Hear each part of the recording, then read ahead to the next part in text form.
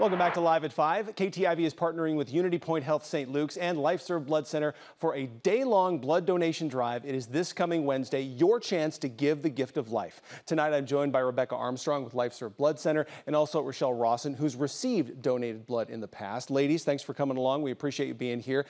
Rebecca, I want to start with you.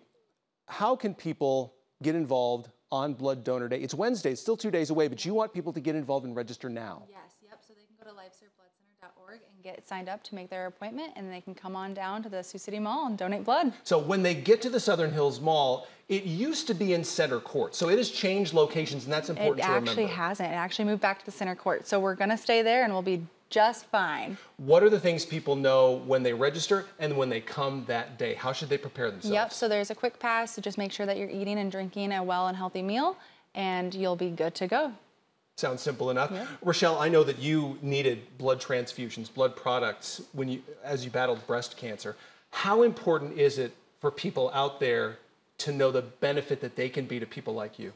Wow, that is a great question. It is so important.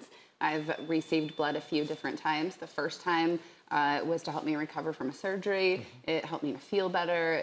When you are lacking blood products, a lot goes on.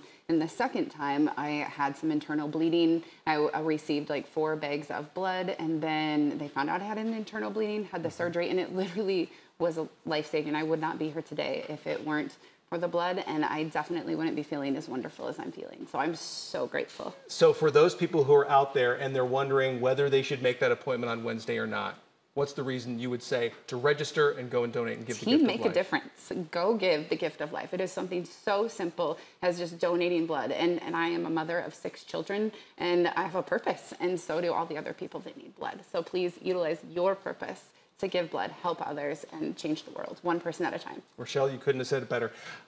We're so glad to see you're doing so well. And of course, if you want to register, you can certainly do that. Again, we're partnering with Unity Point Health and also Unity Point Health St. Luke's and LifeServe. It's the day-long blood donation drive. It's this coming Wednesday, July 31st. You can donate at the LifeServe Blood Center on Southern Hills Drive from 8 until 4 o'clock. You can also donate at the Southern Hills Mall. Again, it's at Center Court in the Southern Hills Mall between 10 and 6. But what you should do now is go online and make that appointment. We've got the link inside this story at our website, KTIV.com, and click on the link embedded inside to roll up your sleeve and give the gift of life this Wednesday. We'll be right back.